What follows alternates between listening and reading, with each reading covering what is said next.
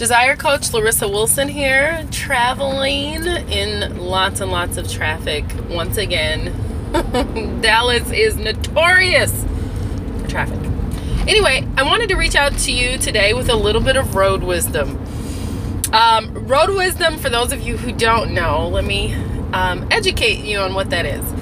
For me, having time alone in the car, I've always either lived in the suburbs or somewhere far away from where I worked for the most part. So I always have this time to kind of reflect on life, think about things that I want to do, plan dreams, a lot of the visions and stuff I've had for like the bakery or my Desire coaching or things of that nature have come to me while driving. The plans on how to do particular things or whatever.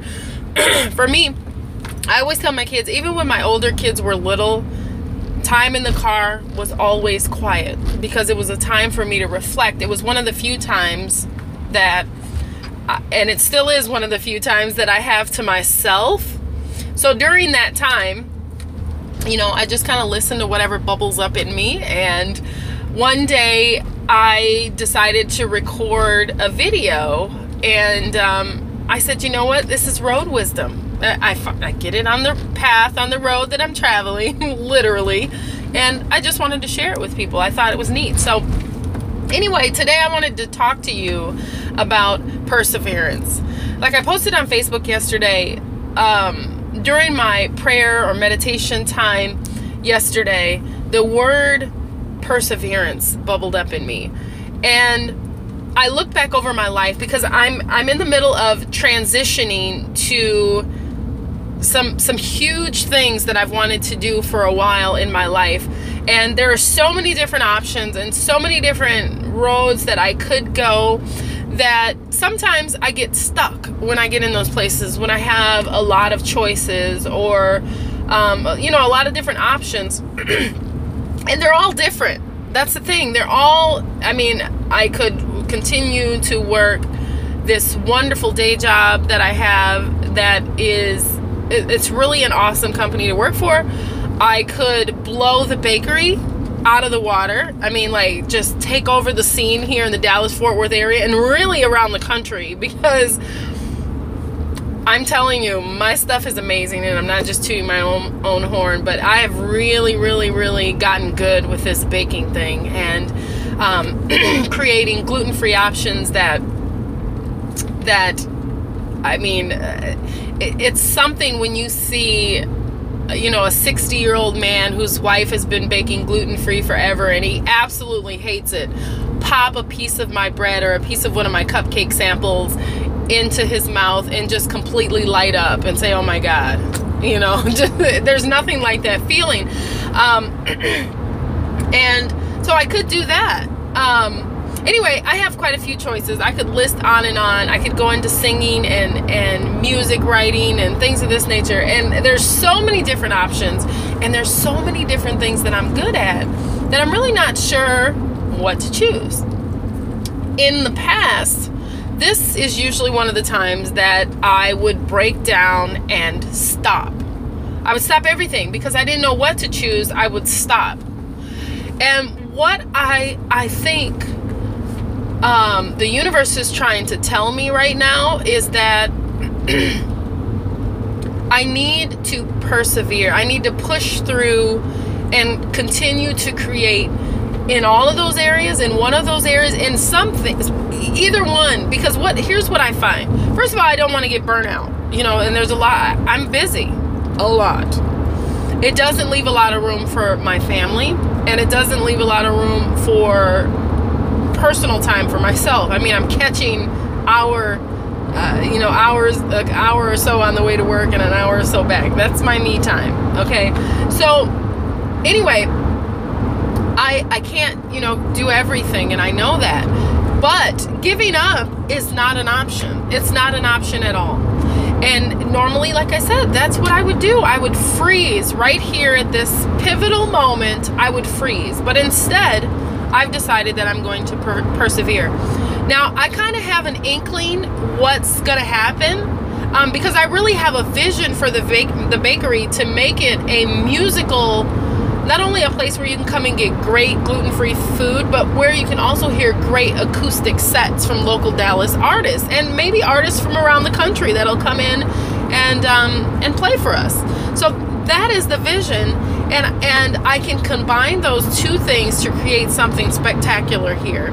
And so I kind of know that the job is not going to be, you know, it's just there. So the thing is, I have to persevere regardless. I mean, I could be completely wrong, but I have to push through, and you have to push through. We have to push through, because what I find happens, and this has happened to me repeatedly in my life, but you know how it is when you're facing an issue, and sometimes when you're very wise and you're very knowledgeable, the very thing that you tell others, you forget for yourself. Because for me, I just really like to help other people. And sometimes what that means is I neglect myself. So when I come to that same stumbling block that I helped somebody with a year ago, I'm like, oh my God, what should I do? Where should I go? Who should I turn? And I have no one to turn to, because everybody's used to turning to me for answers, you know, which is so sad.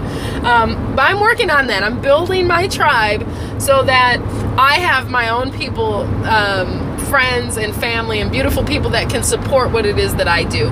But anyway, it's hard sometimes for us to take our own advice, I guess is what it boils down to. And just to have another person there to tell us, hey, you know, this is what you should do. You may already know that, but just hearing it from someone else is awesome. But what I was going to say is that we have to, you know, we just have to learn how to persevere through those things. And what happens, what I've learned from doing sessions with other people and helping them to grow their business, or helping them to become the mother or the father or the person, the husband, the wife that they want to be, is that sometimes you just have to walk. You have to walk, and you've got many, many options, but you can't stop walking. You can't stop pushing towards that goal that is there in front of you, right? And what will happen is the universe will remove all of those things that are not what you need in your life at that particular time. So I may go into this job today and they say, you know what? You're fired. And it would be a wonderful thing, because for me, it tells me, it opens my options. It gives me lots of time to focus on the things that I want to do with the bakery, and the things that I want to do with Desire Coaching. It really gives me that would be awesome, to be honest. So what I'm saying is, life has a way of giving you exactly what you need when you need it, especially when you're moving. When you're sitting stagnant, you're not creating the energy that the universe around you reads. Your environment reads your energy, right? It reads your energy and it says, today's going to be a great day for her because we're going to make this connection happen. Or it says, yeah, she hasn't got out of bed in 2 weeks, so dang, she missed like 25 opportunities to grow her business. You know what I mean? So you just have to keep moving. You have to keep moving and let life get in the flow. Get in the flow. I did an earlier road wisdom video about stepping into the flow. Get into the flow of life and push through. Persevere. When people say you can't, do it anyway. When you don't feel like doing it, do it anyway. It's amazing the things that we can accomplish if we just do it anyway. I read stories and I've seen so many documentaries about people that, Helen Keller. Come on. Helen Keller. Boom. Right? Example. Prime example. Martin Luther King. Oh gosh, there's so many people I could name. I don't even want to go down that rabbit trail. But the point is, persevere. You can persevere through anything that comes your way. You just have to keep moving. You have to keep walking. When the naysayers say you can't do it, keep that flame in you that says I can. Even when you feel like you can't do it anyway. It could be something as simple as needing to work out. If you need to work out, I need to work out. And you know what I'm going to do today? I'm taking my arse to the gym and I'm going to work out. I mean, my gym membership is $59 a year. Yeah, you heard me right. $59 a year, state-of-the-art gym, classes, daycare, the whole nine. I pay $59 a year, and we have a gym in our home. I have no excuse. And there's always the road outside. Put on some tennis shoes and run. I have no excuses. So today I am going to work out. I am going to persevere through that workout. And I just wanted to take a little opportunity to share with you my thoughts on perseverance. Hopefully this will reach you and impact an area of your life where you need to persevere and push through. All the best. Love you.